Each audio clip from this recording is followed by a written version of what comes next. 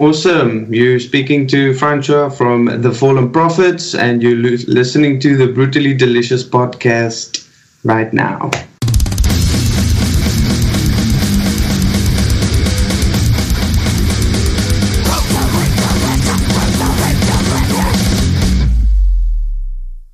But fish pizza?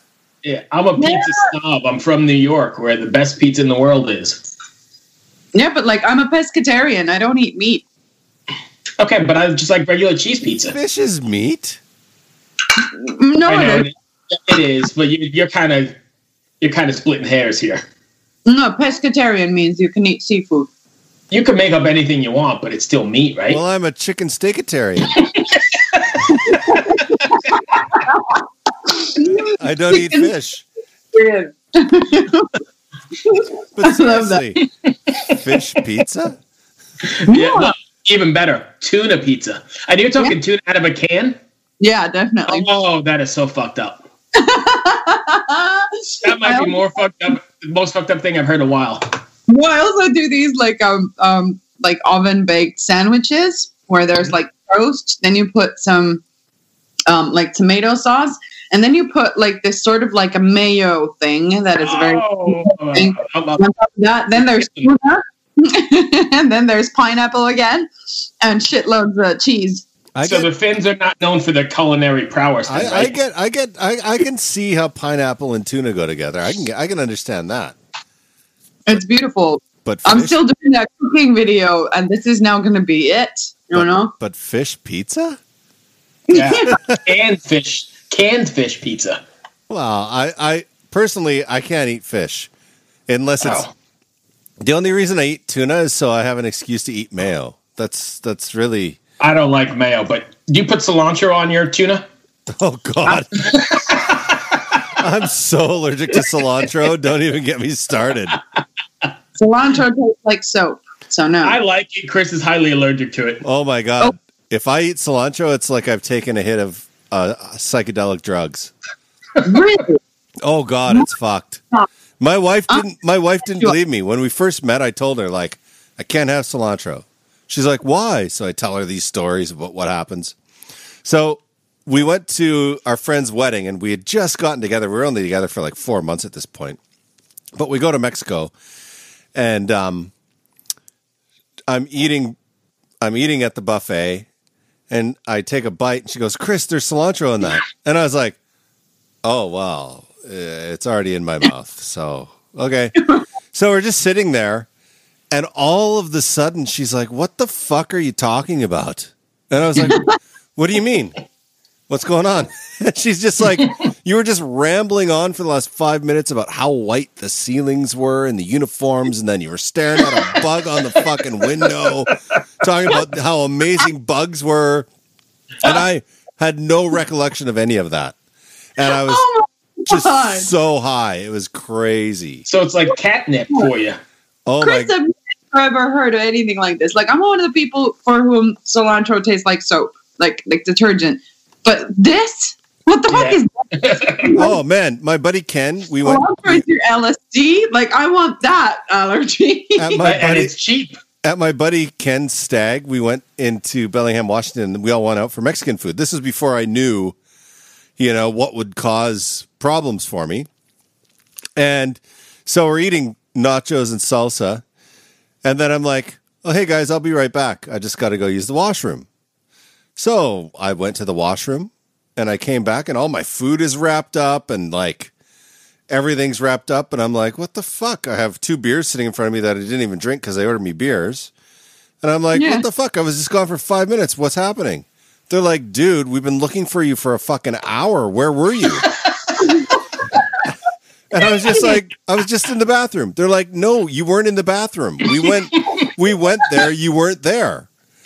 And I was like, no, I just left the bathroom. I know I did. I just walked out. They're like, no, you weren't there. We were out looking on the pier for you. We had no idea what the fuck happened. And I was just like, that's great. Okay. Where did you go? A different dimension for an hour and then just pop back? Like, I don't know. It happened to me in Mexico another time too, earlier in my life. I just have no idea. I just disappear and things just get fucked. Hey, Francois. Is that how I pronounce it? Yeah. That's correct. Bruce Moore here. I got my partners, KRis and Riina, all the way from Finland. Hey, I'll turn on my camera for you. I have no camera. Zero chance I'm turning on my camera. Look at the pretty picture of me. She's eating fish pizza. She's literally eating fish pizza. Well, wait, it's even worse than fish. Would you put canned tuna fish on your pizza? Never. I agree. Never. We've got in South Africa. We've got anchovies on our pizza, which is. I've heard worse. of that, but not canned tuna. That's all kinds of wrong. No, thank you. Yeah, I think anchovies is worse because it kind of looks like pussy lips. You know? Oh, hey. Welcome to the Brutally Delicious podcast. Yeah, how are you guys doing? Good. How are you? Good. What? How are you? You guys are in South Africa, right? Yes. I think we've talked to me and KRis were just talking. We've talked to somebody else down there, Facing the Gallows. You know those guys? Yeah. They're up in Joburg. We're down in Cape Town. Yeah. Oh, okay. Yes. Another real good heavy band. Yes. They went to Varken, I think, last year or something. Yeah. Pretty cool. Anyway, so thank you. Go ahead, Riina. Yeah, but how come you have a Scandinavian accent? Me? Yeah, you sounded like a person. Yeah, you know. I'm Afrikaans, so it's almost like a Dutch descent. So that's probably why. Right. Okay. Sorry for mixing my. No.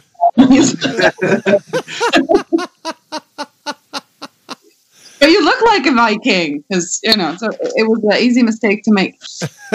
Yeah, we just have hot weather here. We don't have snow, so sometimes I wish I was a Viking. You can still wear the funny helmet if you want to. Yes. So how's the band? It's good. Just a little bit going wrong with the COVID stuff. We can't play shows and all that. And we wanted to tour to Europe this year. But obviously a few things could not happen. So just a bit of a bummer. But at least we got to write some music and whatnot. So that's good. Yeah. Are you guys able to still record and write while are you guys under lockdown right now or no? We had levels, so from I think April or something like that was like complete lockdown. You couldn't go anywhere for like a month or a month and a half or something like that. So at the moment we are on level 1, and which is like very less restricted.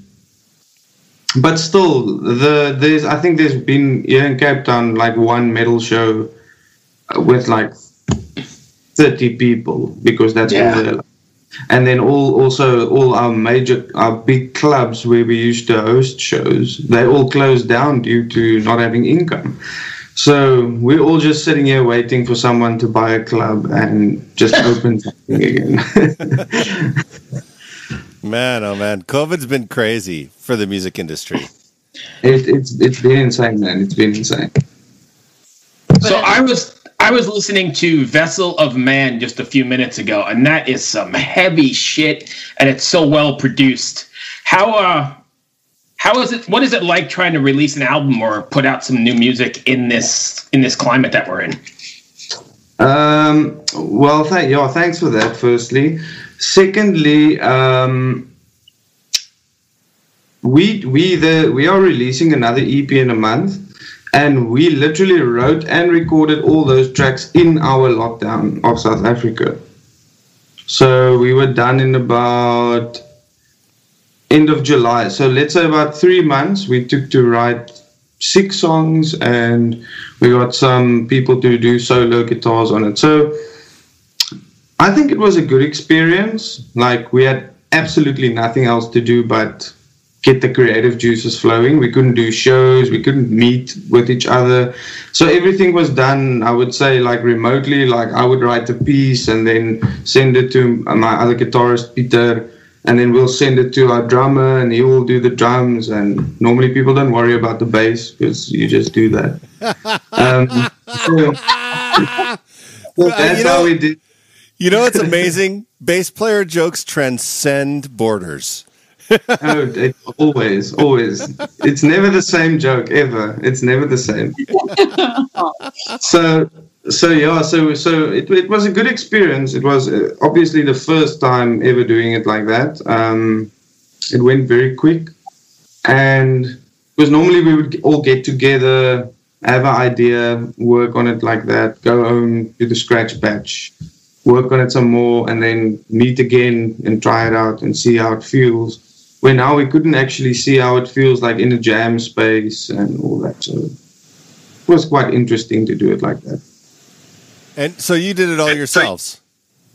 Yes. Even mixed it? So, no. We've got a one of our good friends, his name is Heinrich. He works at Burning Tone Studios, and he lives very close to me. And I just I recorded everything. And we went to record the vocals as soon as we could see friends and family in South Africa, which was, I think, in beginning of September. Yeah, we finished the vocals like in a few days, and then he mixed and mastered it. So it's South African producer that mixed and mastered the new stuff, and the Vessel of Man, the previous album that dropped. He also did that. Isn't it amazing how technology has allowed us to just make music at home? Yeah, it is quite amazing. I enjoy it.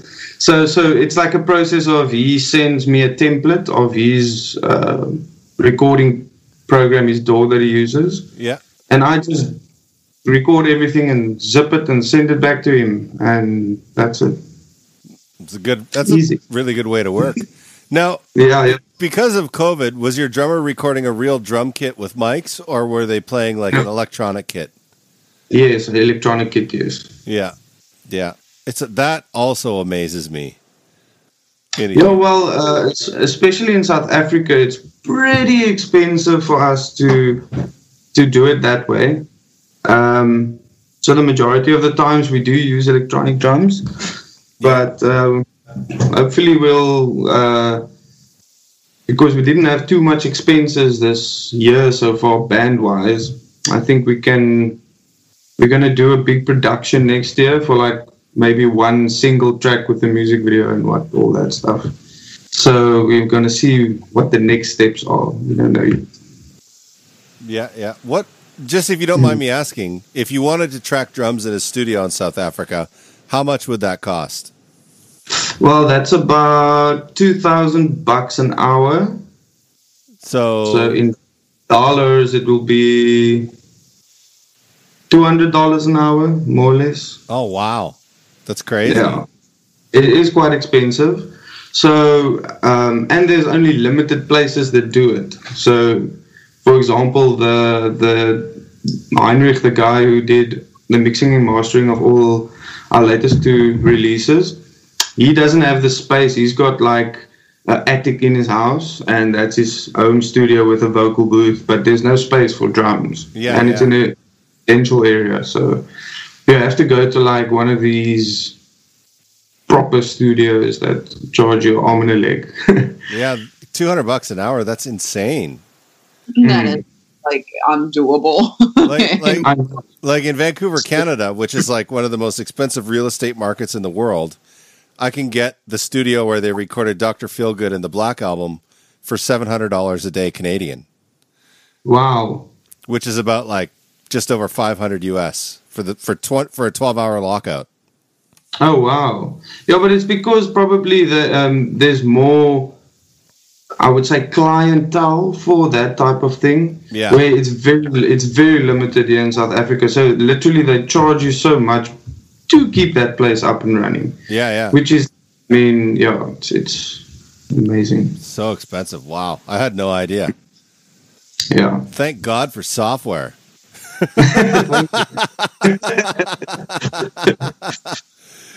So, were you guys using real amps or amp simulators on your recording? I'm sorry I'm taking it down this road, but I'm just curious.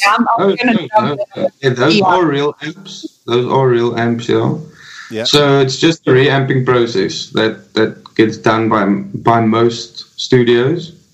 So I think we used Mesa dual rectifier and good old trusty 5150. You can't complain about the 5150. No way. Not at all. So you just DI'd straight into the DAW using an amp sim and then took the amp sim off and reamped it. And reamped it, yeah. It's unbelievable. So that's amazing. I don't know if you can see this here. Let me try and get it here. Can you see this? Yes. This is my reamping DI. I bought it for 200 Canadian dollars, like, God, I don't even know, 22 years ago or something. And it's still punched. And it still works, and it's probably saved me about $60,000 in studio time. Wow. You know? Over 20 years, it's crazy. Yeah, my friend Heinrich, he bought himself a Tornado. Oh, yeah. Like one of those big daddies. Yeah. Bruce, Riina, anyone? I'm taking this down a technical road, so.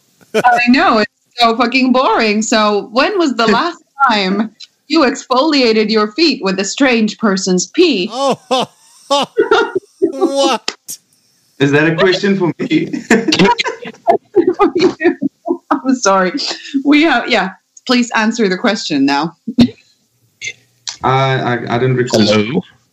You don't recall. I love that. Like, there's been a time, but we're not going to pick it out in the timeline. Cool. Yeah, sorry. We've been laughing about this throughout our interviews today. I had ordered these exfoliating socks, and then they arrived, and like with giant letters on top, it says like 5% urine.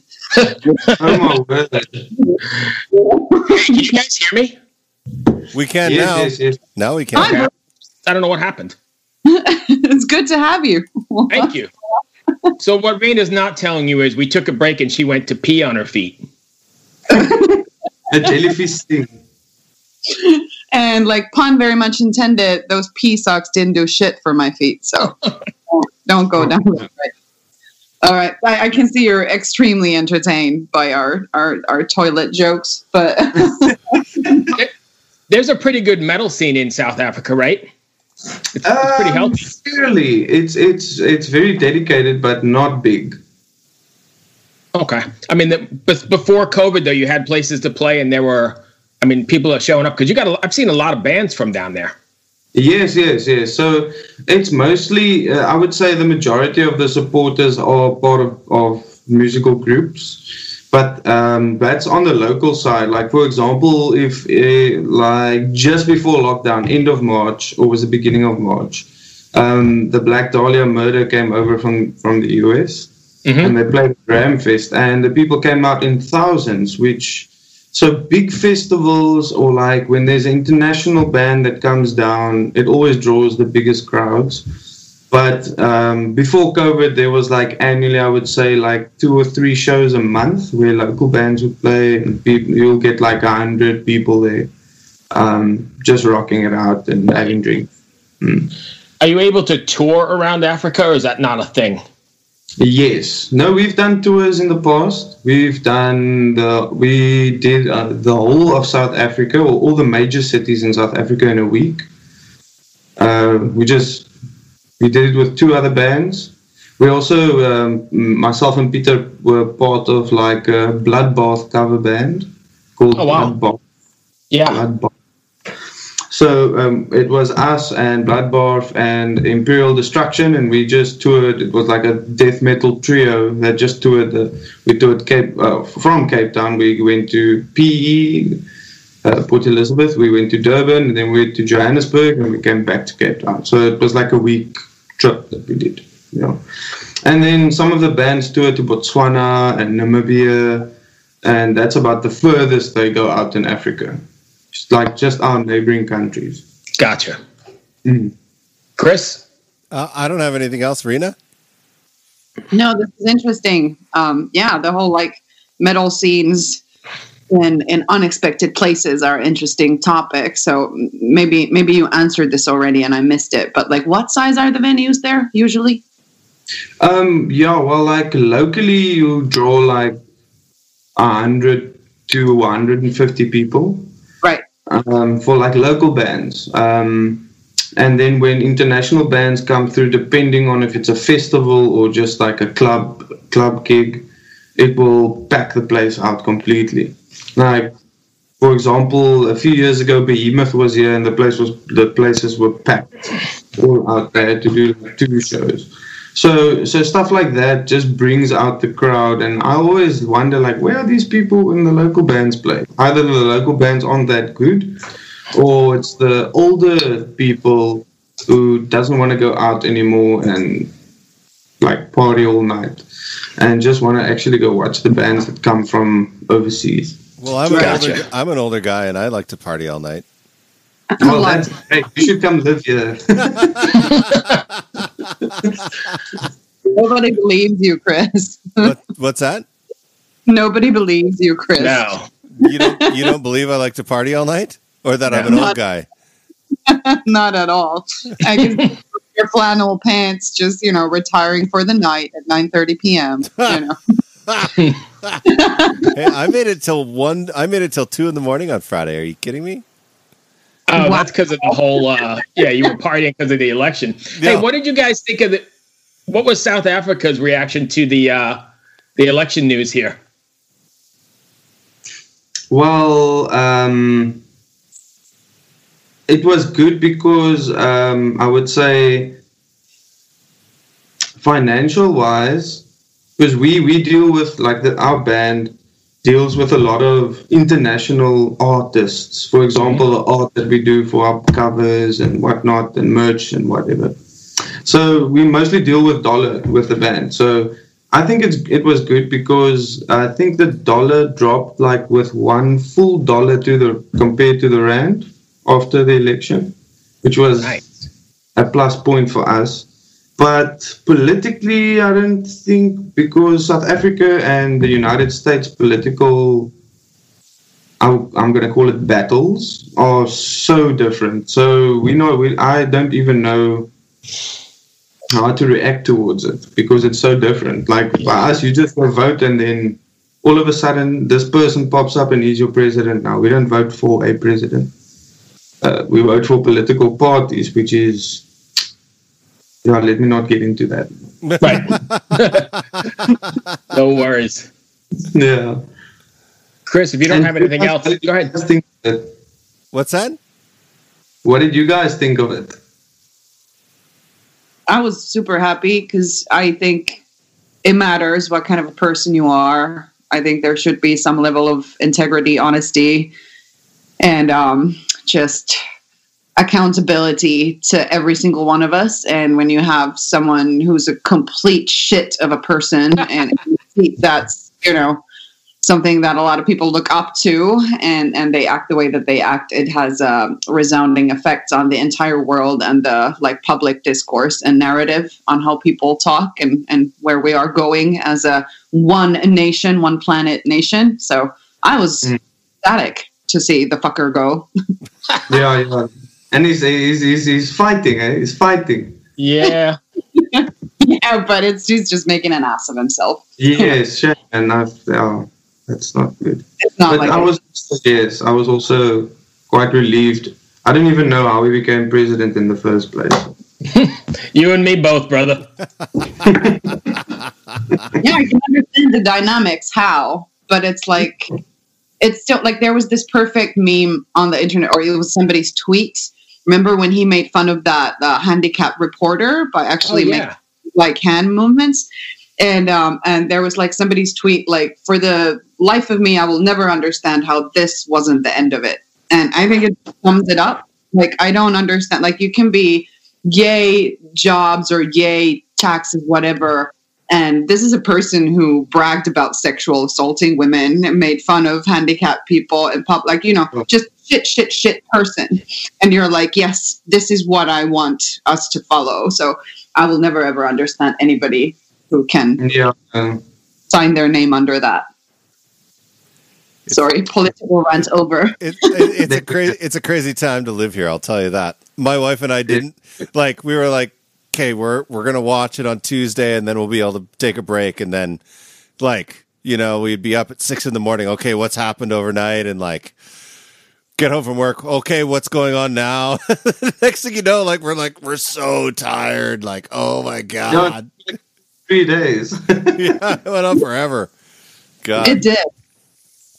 But understandably, I mean, it's a freaking pandemic. You know, you can't, you can't send people to die, you know? You got to give them access. Republicans were the ones who stopped all the mail-in ballots to be counted before the election day. You know, that they tried to start processing the votes and they put a ban on it or got their ban through on it. And then when they obviously are going to take way, way longer to count, is stop the vote. Now you can't count them anymore. We didn't let you count them before, and we sure as hell ain't going to let you count it after. Stop counting. For me, right. I'll say this. For me as a Canadian who, in Canada, we don't vote for a president. We vote for people that represent our area. We're a parliamentary system. And then whatever political party gets the most members, the leader of that party becomes the Prime Minister of Canada.